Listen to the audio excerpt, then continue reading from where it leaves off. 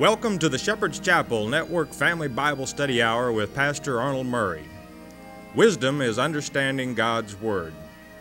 Pastor Murray's unique teaching approach brings God's Word alive with meaning as he takes you on a chapter-by-chapter, verse-by-verse study of God's letter to you, the Bible.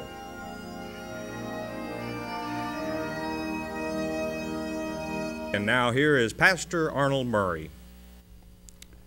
Good day to you. God bless you. Say, welcome to the Shepherd's Chapel. Welcome to this Family Bible Study Hour. Back in our Father's Word, book of Matthew, chapter 25. We're going to pick it up here in verse 35 in a moment. Christ is completing the Sermon on the Mount. He has given us instructions of exactly how this earth is going to consummate the age, that is to say, the end, in that 24th chapter. And here he began this 25th chapter, which we're in, with the 10 virgins. Only 5 of them made it because they had the Elion, which comes from El-Yah, which in Hebrew, or in Greek rather, is the sacred name of God from the olive tree. That's why it's called the oil of our people.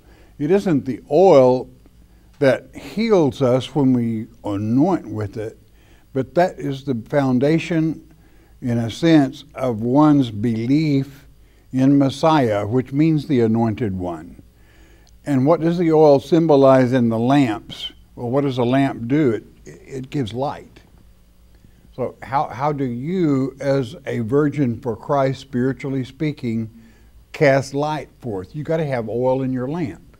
And that oil is truth. Truth from God's Word. And you gain that truth by understanding the letter he has written to you, to know and understand the 7 events, which are the 7 trumps, 7 seals, 7 vials that consummate the end of this age. It basically simplifies it for us if we listen and let the Sermon on the Mount be absorbed into your mind with understanding. So we've come to this point now where he says, the Lord is going to gather people in, the nations, and he's going to separate the sheep from the goats. The sheep are going to go on his right hand and the goats on the left. You want to always be on the right, because usually anything that begins to go left, they want to drive God out of the vocabulary. That's not healthy. That is flirting with destroying your eternal life, your soul to be there. It's not going to make it if you're not real careful. So then he begins to explain that how you inherit blessings that were prepared before the foundations of this world. Why? God's elect earned it then. Some others can now if they believe. So having said that, chapter 25, verse 35, let's go with it. For I was an hungered, this is Christ speaking, and you gave me meat. I was thirsty, and you gave me drink. I was a stranger, and you took me in. Verse 36, naked, that's skimpily clothed, and you clothed me. I was sick, and you visited me. I was in prison, and you came unto me. How did we do this? Christ saying, you did all these things to me. This is the righteous. Okay. Verse 37, then shall the righteous answer him, saying, Lord, when saw we thee and hungered, and fed thee, or thirsty, and gave thee drink? When did we do this? Verse 38. When saw we thee a stranger, and took thee in, or naked, scarcely clothed, and clothed thee? 39. Or when saw we thee sick, or in prison, and came unto thee? Question. You know what he answered? Verse 40. And the king shall answer and say unto them, verily I say unto you, inasmuch as you have done it unto one of the least of these my brethren, you have done it unto me. You know, a lot of people, especially beggarly, People, do not let them take advantage of you over this. What is it that when one is hungry, what do you feed them with? The Word of God. We're not talking about a fish, and we're not talking about a loaf of bread. We're talking about the Word of God. If somebody is hungry and you want to give them something that will give them eternal life, really show compassion, you give them the truth. That is to say, the Word of God. And somebody that's scarcely clothed, what do you do for them? A person without the gospel armor on and in place in this last generation is helpless. They're uninformed, not prepared, and absolutely are, as far as Satan's fiery darts, when he comes as false Messiah, they haven't got a prayer without the truth in their forehead, without the mind. So you clothe them with the gospel armor when you see one, and one of God's elect will do that as best they can. They plant those seeds. And a stranger, you are given, if somebody asks you a question, I don't care if they are a stranger, you're going to plant that seed and hope that that seed grows. You leave that in God's hands. If it does, fine. If it doesn't, hey, better luck next time. But this is what he's talking about. This is why you have to have the oil in your lamp. You cannot shine forth that light, which he is the bright light, but you are a reflection from that when you have that oil in your lamp. That is to say, the truth in your forehead, to be able to clothe, to feed, to get acquainted with the stranger, with the truth, to help them, and the very lost themselves. And thirsty, what do you really give them to drink? You give them the living water. That is to say, Christ says, I am the living water, and so he is. So that's what he's talking about here. It's not, and you share that. You can't help but share it when you have that truth. There's enough to go around for everyone that will believe. So let's go with the next verse, please. Verse 41. Then shall he say also unto them on the left hand, wrong side, depart from me, ye cursed, into everlasting fire, prepared for the devil and his angels. You do not want to go there. You know, naturally, if you're going to snuggle up to the false Christ, and if you're going to leave the true Christ and his word, and if your lamp is empty of oil, you got no truth, you got to go into town to try to buy oil from who? Well, guess. And when you come back, the door's shut, you're not going in, because you had commerce with the false one. In other words, you were taken in. Thank God we have the millennium.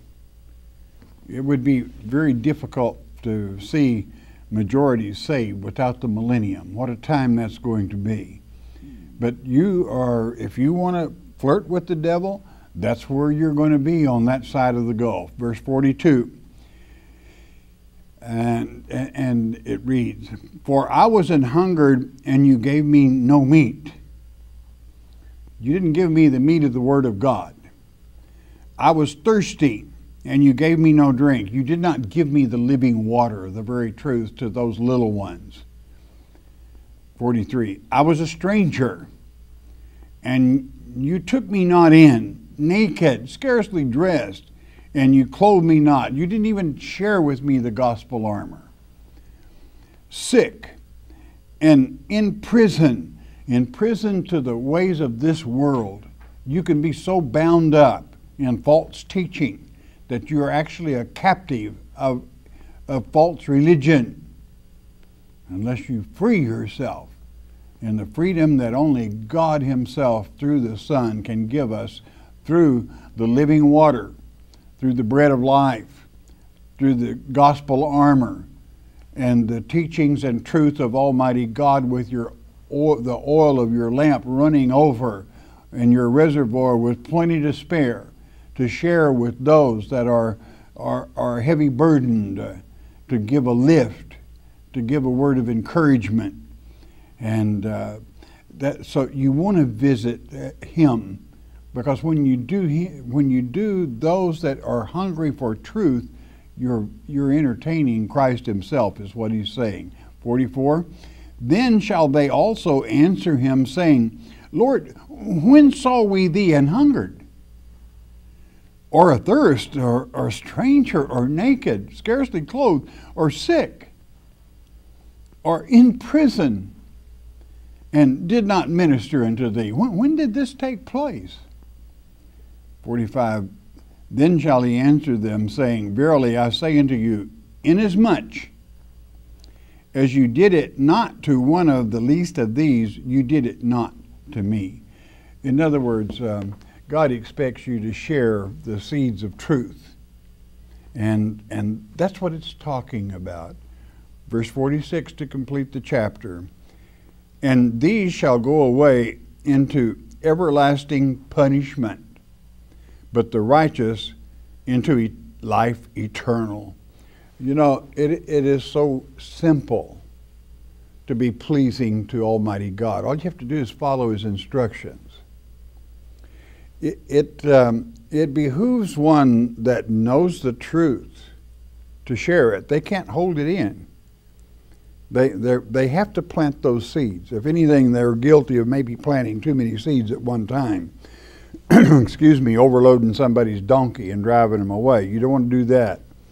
But at the same time, what a precious vessel it is that you carry with you, that you have all these things that you can share with others, speaking spiritually, to change lives. And how precious it is. By that, you step into eternal life. If anyone abuses you, they do not understand the trouble that they bring upon themselves. For our Heavenly Father looks out for his little ones. And when one of them is abused, look out, there will be trouble following. God is able to take care of his own. But at the same time, he does not want you to take that lamp that you have plenty of oil to survive and put it under a bushel. That means to hide it. So you share it with whomever the opportunity prevails, and God lets you know when that's correct and when it is time, and how precious it is to be a light giver to the world, to those that will listen, those that would wish to be clothed with the gospel armor. To do what? To stand against the fiery darts of Satan. He's coming first, and people need to be forewarned and forearmed to handle that situation. Chapter 36, verse 1. And it came to pass, when Jesus had finished all these sayings, he said unto his disciples, verse 2, You know that after 2 days is the feast of Passover, and the Son of Man is betrayed to be crucified. And we know that in 1 Chronicles chapter 5, verse 6, that Christ became our Passover on that day. And what he's giving them the information here, I will be crucified. This is not making them feel real good. They love him. And it's difficult that they understand that he will resurrect, that in so doing he defeats death, which is to say the devil. Hebrews chapter 2, verse 14. Verse 3 to continue. Then assembled together the chief priest, here's trouble, and the scribes and the elders of the people unto the place of the high priest, who was called Caiaphas. And Caiaphas means depression, and it's depressing to even hear his name, Caiaphas. He was not the head priest appointed by God, but by a Roman governor. Verse 4. And consulted that they might take Jesus by subtlety, that's guile, and kill him. Now here he has healed, and here he has people paralyzed. had them pick up their pallets and walk. He has cured leprosy, just boom. He's let the blind see. These are all remarkable, wonderful miracles performed at the hand of God. And these churches wanted to destroy him. And there's nothing new in that. If you're teaching the real truth, if you're teaching God doesn't send out beggars, there are people in the religious communities that will try to destroy you. That's no biggie. That's all right. Christ always takes care of his own. But here you have this group that are planning to, literally kill him.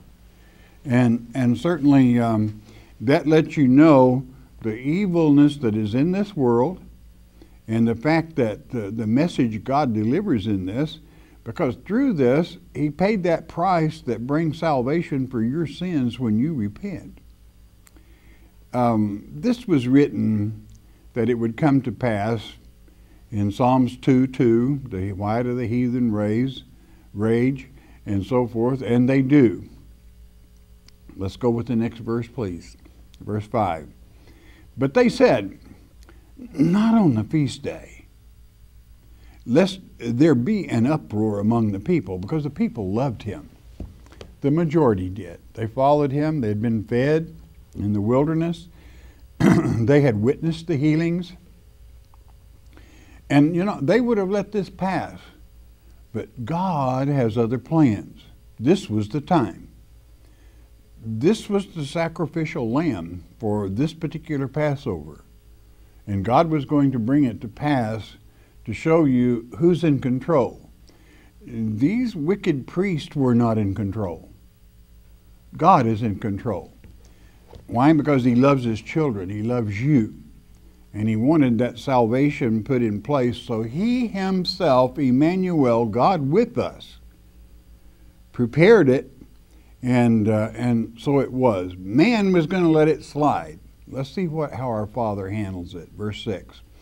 Now when Jesus was in Bethany, that's the house of dates, in the house of Simon the leper, 7, there came unto him a woman having an alabaster box of very precious ointment, and poured it on his head.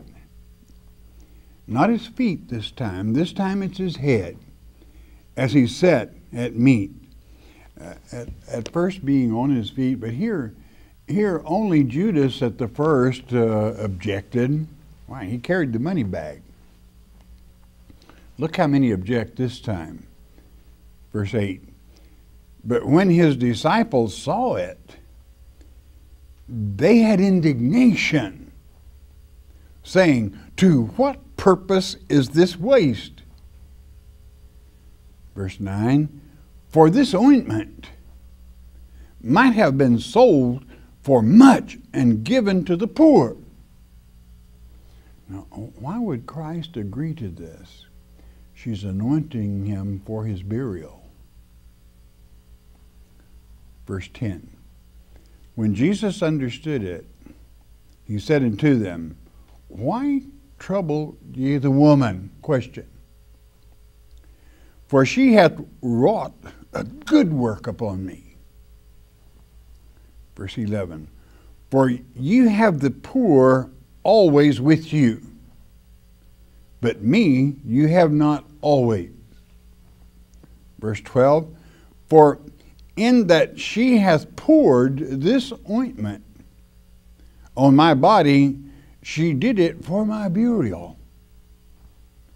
Verse 13, listen carefully. Verily, I say unto you, wheresoever this gospel shall be preached in the whole world, there shall also this that this woman hath done. He told, it shall be told for a memorial of her. And so it is. In other words, look into the real truth of the matter.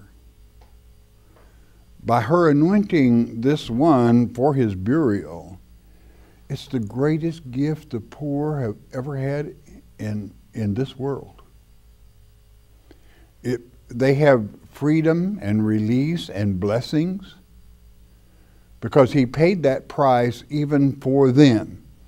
God is not a respecter of persons, poor, poorer, and poorest, and rich, rich, and richest. There's no respecter of persons. He paid that price so that anyone that would believe upon him should not perish, but would have eternal life. And though the disciples, after all the teaching and disciplining that he had done with them, did not see the value in this or recognize what would be in the future of this, that she was anointing him, preparing for the greatest gift the poor have ever had in this world, even to this day. Verse 14, and people do remember her for that. You know, you might say, well, why wouldn't they do it as they did bury him? Are you kidding? The Kenites had crucified him, nailed him to a cross. And so it was. There was no time for anointing. She took care of it. God bless her. Verse 14.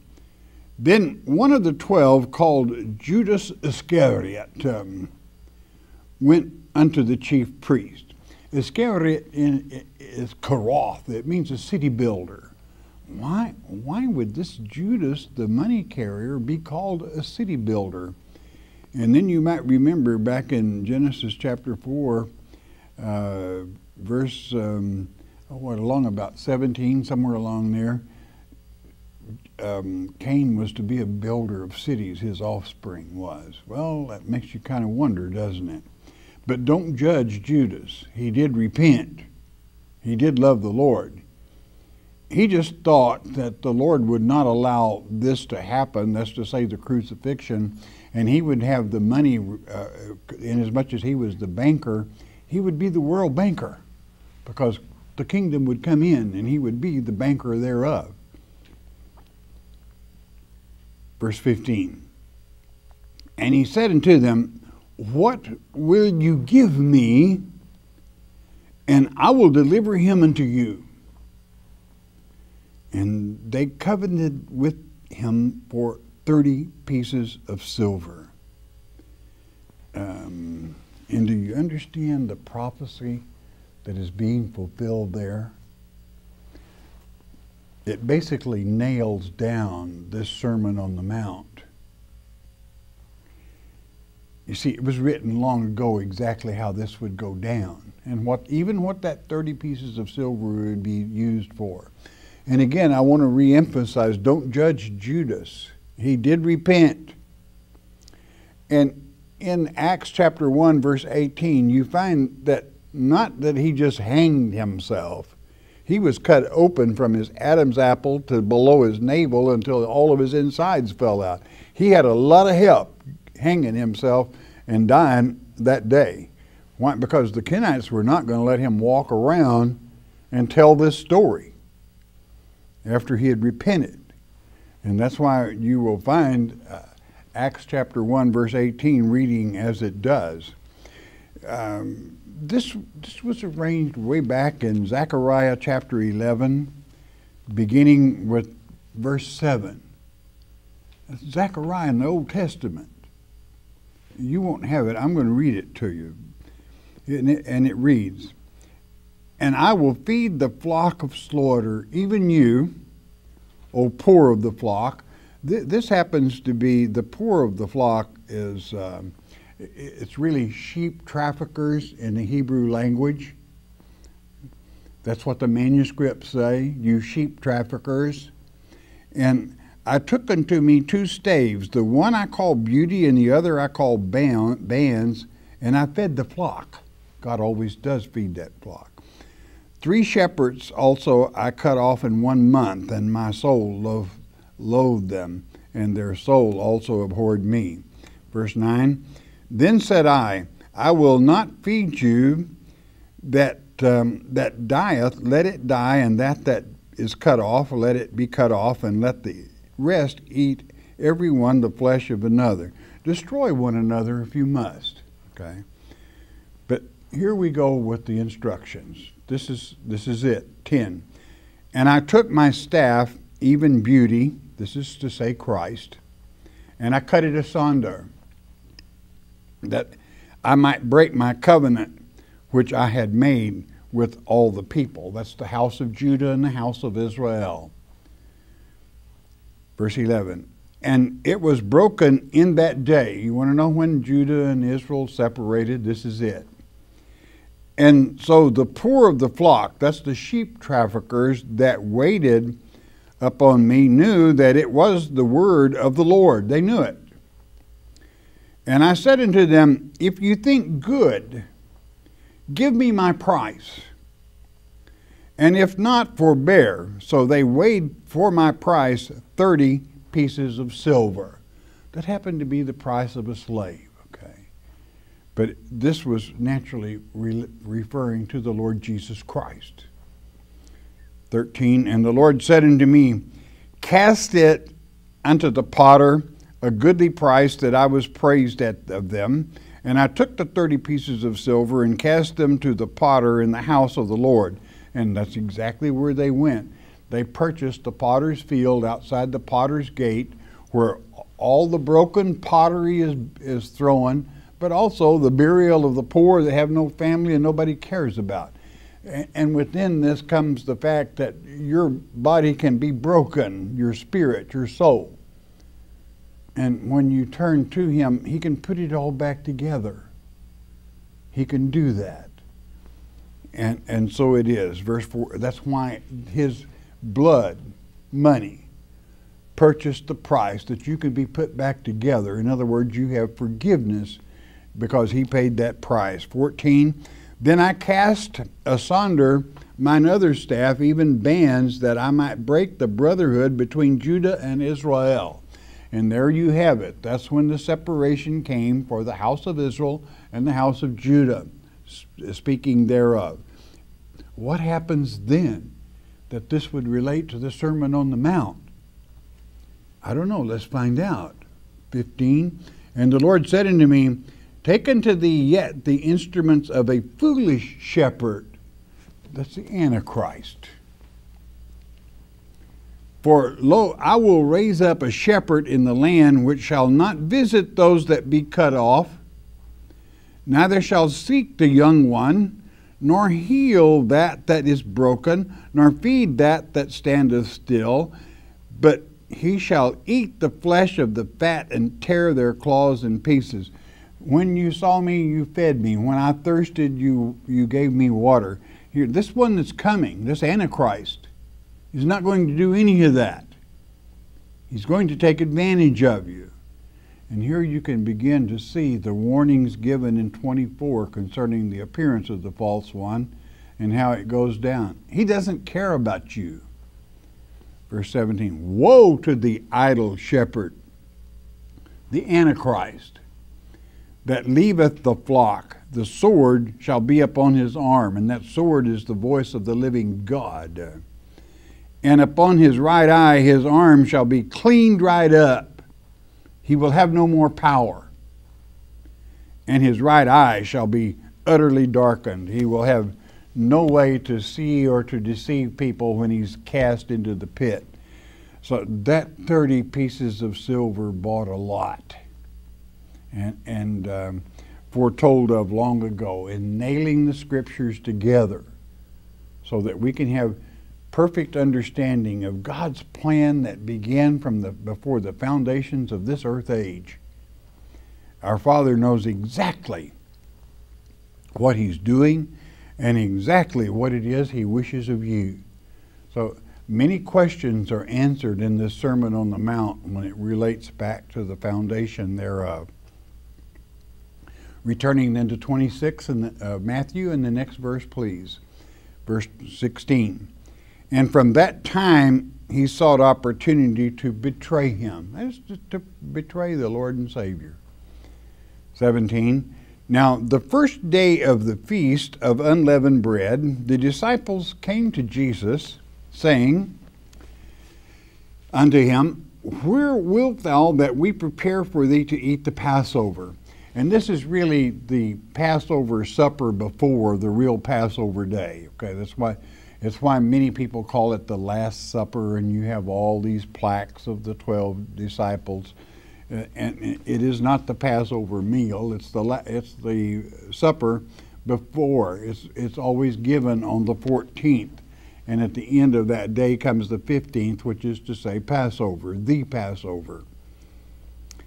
Note how this happens. 18, and he said, Go into the city to such a man, and say unto him, The Master saith, My time is at hand. I will keep the Passover at thy house with my disciples. In other words, it was all arranged. I want you to take comfort from that, to know that God has everything arranged. That's why you can put faith in His Word. It's going to happen exactly as He declares it's going to. There's no ifs, ands, or maybes, no risk, no chance. When you go by His Word, by the true light, with your oil filled, you can put total faith in the Word of God, that it's prearranged for those that obey, not otherwise, those that obey. Verse 19, and the disciples did as Jesus had appointed them, and they made ready the Passover. Again, it was all set. How precious our Father is. Verse 20, now when the even was come, He sat down with the 12. And here, what happens when the evening comes? You go from the 14th to the 15th. And the 15th, of course, is the first day after the spring equinox that Passover begins. Every year on the solar calendar. It does not miss. And so it is that picture that many have hanging on their wall was taking place just as that Passover day would begin. That is to say, in the evening of that day. Don't miss the next lecture. Bless your heart, you listen a moment, won't you please? The Mark of the Beast on CD is our free introductory offer to you. What is the Mark of the Beast? Many false teachers would have you believe it will be a tattoo on your forehead or a computer chip implanted under your skin. It is getting late in the game. You need to know what the Mark of the Beast is. As it's written in Revelation chapter 13, verse 8, many will be deceived. There is no need for you to be deceived. Christ said in Mark 13:23, Behold, I have foretold you all things. Jesus indeed told us how not to be deceived, and Pastor Arnold Murray takes you on a step-by-step study of God's Word concerning this critical subject, the Mark of the Beast. The telephone call is free. The CD is free. We don't even ask for the shipping and handling. It is free as well. All you need to do is call 800-643-4645 to request your one-time, one-per-household copy of the Mark of the Beast. You may also request your free CD by mailing your request to Shepherd's Chapel, Post Office Box 416, Gravette, Arkansas 72736. Don't be deceived by Satan. And there we are back again. Let's have the 800 number, please. 1-800-643-4645. That number is good from Puerto Rico throughout the U.S., Alaska, Hawaii, all over Canada. If the Spirit moves and you have a question, you share it. Once you do that, please never ask a question about a particular reverend or denomination or organization. We are not going to judge someone. You see, our Father is the judge, and He does not wish our help in that. Not at this time especially.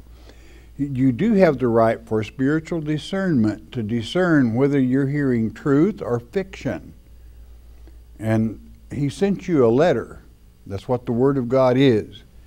That if someone gives you information that you can't document or they cannot document in God's Word, you're in a heap of hurt, friend.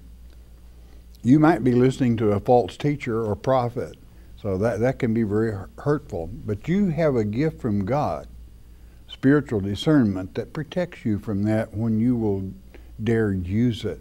Those of you that listen by shortwave around the world every day, it's good to hear from you. Your announcer at the end of the hour will give you our mailing address. You got a prayer request, we can do away with the number and the address. Why? God knows what you're thinking. Right now, He does. He created you different, as you hear me say often, from anyone else. Your DNA is different. Your fingerprints are different. You're unique. He wanted someone just like you. But He does want you to love Him. Hosea 6:6. I don't want your burnt offerings. I want your grace. That's to say mercy, your love. That's why He created you, for His pleasure. So let Him know that you love Him. Once you do that, it pays great dividends. When you make His day, boy, is He going to make yours. Let's go to His throne. Father, around the world we come. We ask that you lead, guide, direct, Father. Touch in Yeshua's precious name. Thank you, Father. Amen.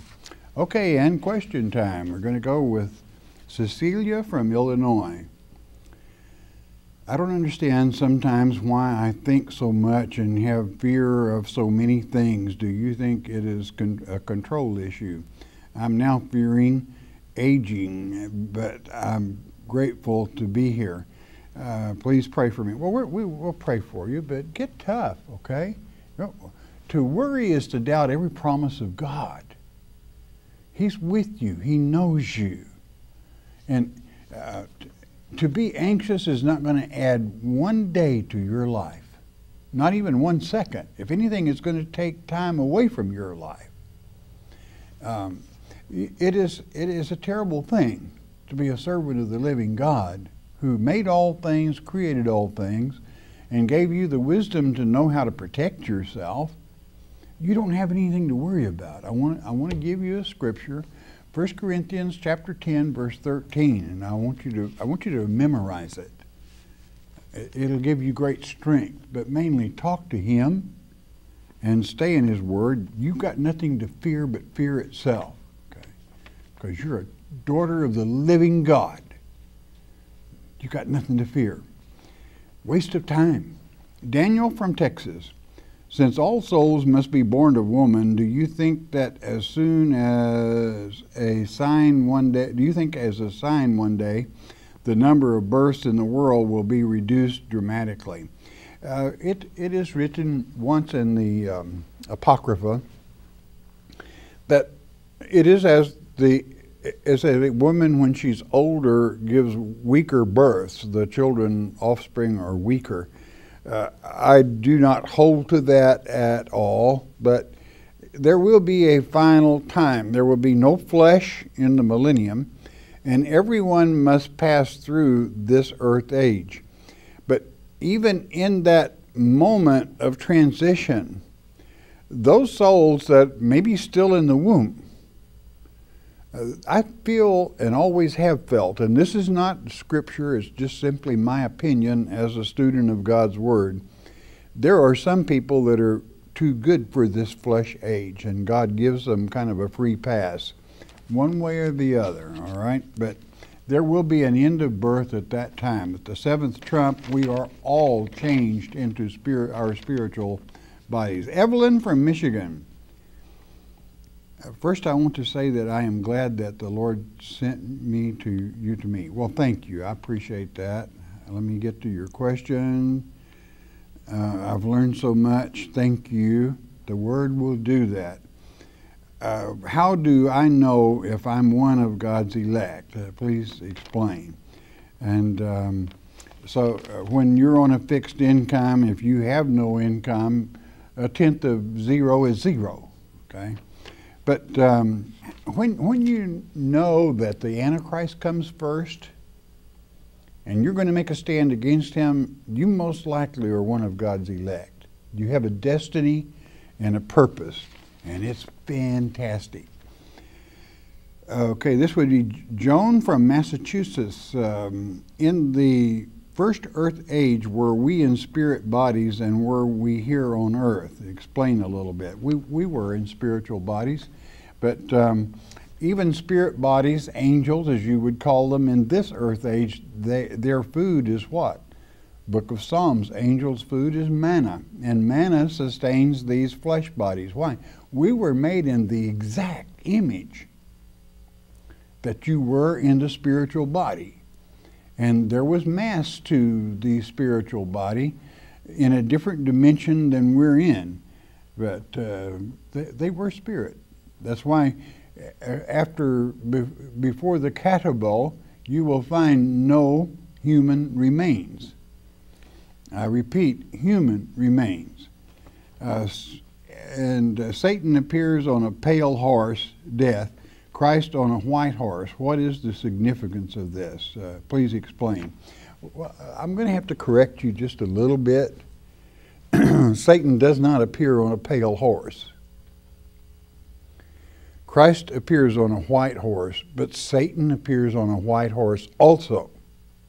Looks just, probably the horses will look exactly alike.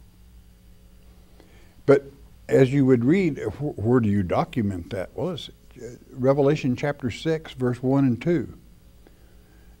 The pale horse is only the death that Satan brings through the deception as that particular stage of his ministry when he comes as Antichrist, all right, through the four horsemen. But you can document that in Revelation chapter 6, verse 2. Okay, don't remember that white horse, white horse. In other words, what God is telling you is going to look very much like the same appearance as Christ will make. Only he comes at the sixth trump. Christ doesn't come until the seventh.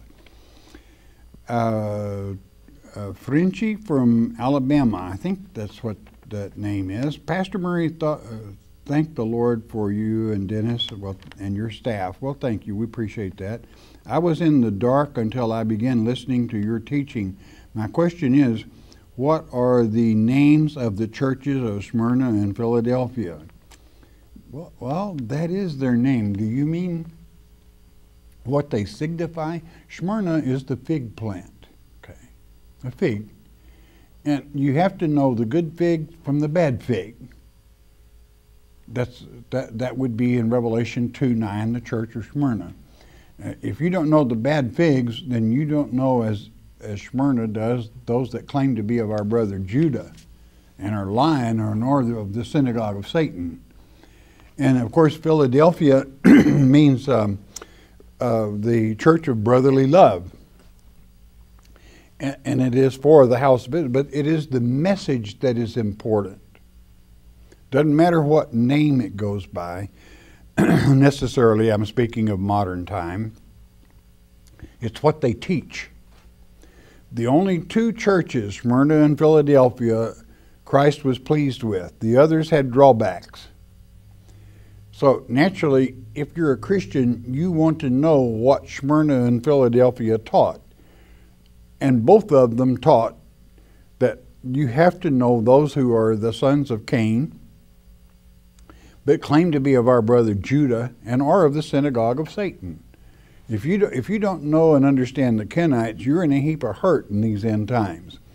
And then naturally in the church of Philadelphia, in Revelation chapter 3, verse along about 10, you got the key of David. That's the word of God. The birth of David, the offspring, Christ. It unlocks doors that nobody can close on you, and it closes doors that nobody can open. Puts you in charge, okay? Okay, this would be Barbara from Mississippi. What will it be like after the 1,000 years? Well, you can read of it in Revelation chapter 21. There's no more tears, there's no more pain, there's no more hurt, and this earth is rejuvenated into its original form. How can we get a temple built in 5 months since Satan's time is shortened? It's a many-membered body. It's not a building. It's people that have the truth. That's the temple. And what point will the Lord make the world new as it was before? Again, you need to read Revelation 21. It says there is a new earth. The word in the Greek is rejuvenated. This same earth God made an eternal covenant in Ezekiel chapter 16 with Yerushalayim. That's where his home will be forever. And right here on good old earth. Carol from Alabama. Will paradise be on earth during the millennium? Because heaven is wherever God is, and I thought only Jesus and his teachers and those who have not overcome would be on earth during the millennium, and the full Godhead with the rest of the overcomers will be on earth after the millennium was over for judgment in eternity. Well, you're pretty well right. But Christ, when he is on earth, is God with us. And what does it mean that heaven is closed for that 1,000-year period? It's very simple. Because you either make the first resurrection, that is to say, while you're in a flesh body, you gain the first resurrection, and you are with the Father or the Son. It doesn't matter, whatever your duties are. But nobody can overcome and proceed to heaven during the millennium if they fail the first resurrection until the second resurrection comes on, as it's written in Revelation chapter 20. And if you don't make that one, you're going into the lake of fire.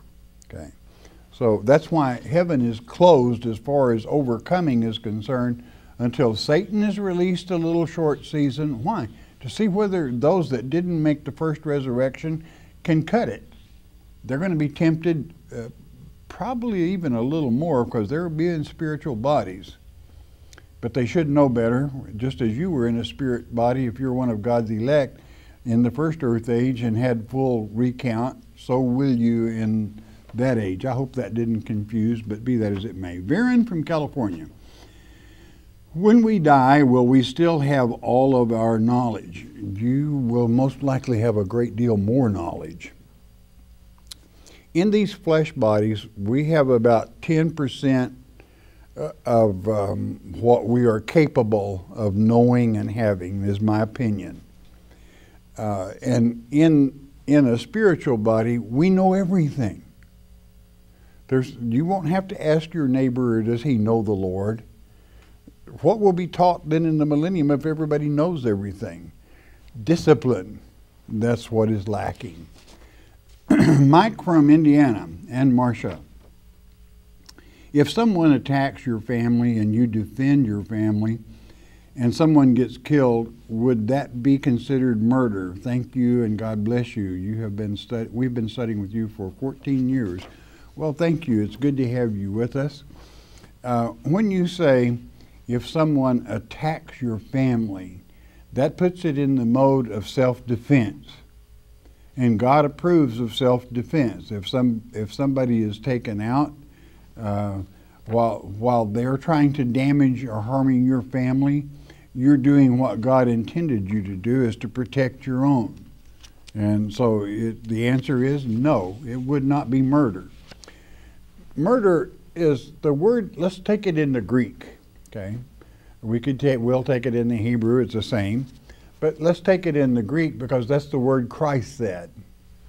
He said, you have heard it is you would be in danger if you kill. Well, the word is not kill, it's murder, and it's phanios in the Greek, and it means criminal homicide. So if you commit a criminal homicide, when it comes to your main trial, which is in heaven, you're in a heap of hurt.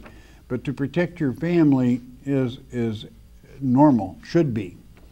Sherry from Oklahoma, where would you study in the Bible for the 7 seals? Revelation chapter 6, okay?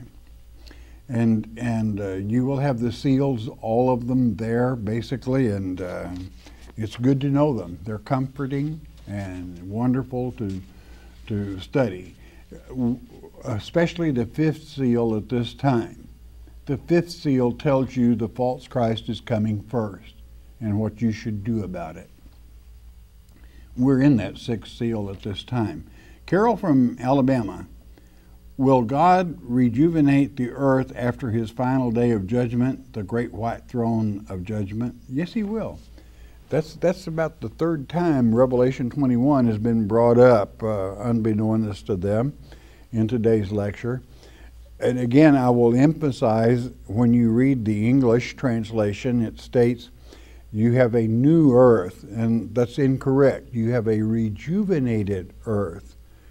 God puts this earth back in its original form. The firmament goes back where the firmament belongs, and everything is back as it was originally.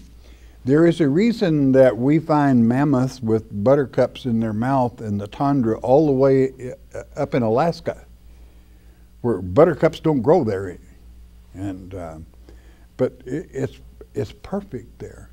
Or, as you've seen documentaries that we have made in New Mexico, where you have palm trees petrified on hilltops in the desert.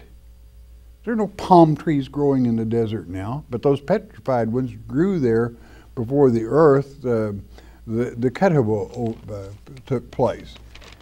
It was perfect everywhere, is what I'm saying, in the original, the first earth age. Chase from North Carolina. I like all of your TV viewers. I appreciate your forward teaching style and have been an avid listener. Well, thank you. Appreciate that. Please clarify my misunderstanding that all evil is caused by Satan and his minions, not by God. And you mention a certain pastor. I'm not going to say anything about that. That concept is clearly stated. I'm not sure what your comments would be, and you quote Isaiah 45:7. I form the light, I create darkness, I make peace and create evil. I, the Lord, do all these things. Do yourself a big favor and take that word evil, go back into your Strong's Concordance and see what the Hebrew word actually is. It's not evil, it's tumult. If you deserve tumult, God will bring tumult upon you, okay? And boy, can he do that big time. You want to be real careful of allowing someone to say God brings evil or trouble. He said, I don't even want you to say, I bring a burden. And you can read in Jeremiah chapter 23.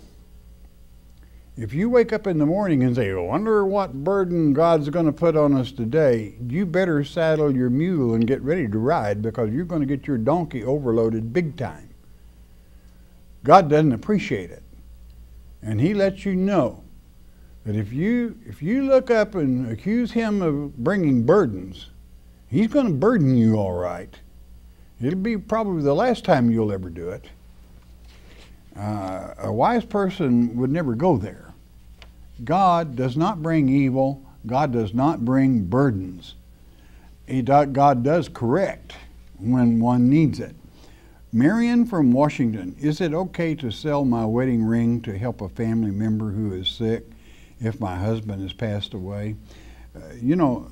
Hon, this is something totally you should decide for yourself. There would be no sin in it if that's what you're thinking. It would be perfectly all right, and it shows that you have a great deal of compassion. And if it would help somebody that was dire and sick, then God bless you if you do that. But I cannot tell you. You have to make your own mind up on that, because it was your wedding ring. But I can understand why you would not need it any longer, because you're sealed there anyway. David from Florida, thanks so much for your welcome. I don't know any church in my area that teaches the word. I do have a question. Why do you refer to Satan as being physically in heaven? I thought every entity in heaven is in the spirit. Please explain. Thanks, and may God bless you all. You do not understand that a spiritual body has mass? It does. It's only in a different dimension.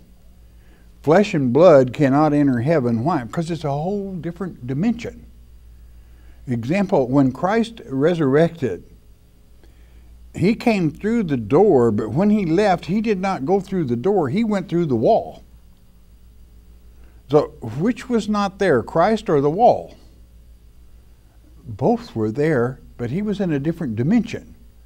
So hopefully that will help you. Satan's evil spirit can traverse this earth now as God's Holy Spirit can. But his physical body will be cast out to this earth when he comes as the Antichrist. And it will be in a dimension that we can quite well see. Anna where is Anna from? Anna is from, my name is Anna. I'm 78 years old. I was Christian born, and I've been a believer all my life for 40 years. And when you are very young and you sin, not knowing any better, it is a forgivable sin. I don't want you to pressure my sister, all right? You thank the Father for forgiveness and go in peace. Stanley from Alabama, question, why do the two witnesses have to die in the streets of Jerusalem? Been with you about 3 years, age 57. Well, it's good to have you with us. The two witnesses, they've never died. Elijah, I know many say Moses died. God would not let man bury Moses, and even Satan in the book of Jude looks for the bones of Moses. He can't find them. So I have to assume, in as much as Moses showed up on the Mount of Transfiguration, that they have to die once, okay, and they will in the streets of Jerusalem, but it's to document the true Christ's arrival, for they will resurrect at his appearance. And I am out of time. Hey, you know what? I love you all because you enjoy studying God's Word. That's good, but you know what's most important? God loves you for it. It's the letter he sent to you. And when you study the letter he sent to you, he makes your day because you make his day. It really makes him happy. Let him know you love him, won't you? We're brought to you by your tithes and offerings. If we have helped you, and only if we've helped you, you help us keep coming to you. Won't you do that? You bless God, he will always bless you. Most important though, listen to me good. You stay in his word every day. And his word is a good day, even with trouble. You know why? Because Jesus, Yeshua, is a living word.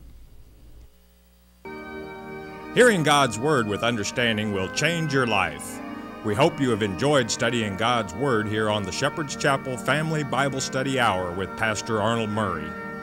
If you would like to receive more information concerning Shepherd's Chapel, you may request our free introductory offer. Our introductory offer contains the Mark of the Beast audio tape, our monthly newsletter with a written Bible study, a tape catalog, and a list of written reference works available through Shepherd's Chapel. To request our free introductory offer by telephone, call 800-643-4645 24 hours a day. You may also request our introductory offer by writing to Shepherd's Chapel, Post Office Box 416, Gravette, Arkansas 72736. Once again, that's Shepherd's Chapel, Post Office Box 416, Gravette, Arkansas 72736. We invite you to join us for the next in-depth Bible study each weekday at this same time. Thank you for watching today's program, and God bless you.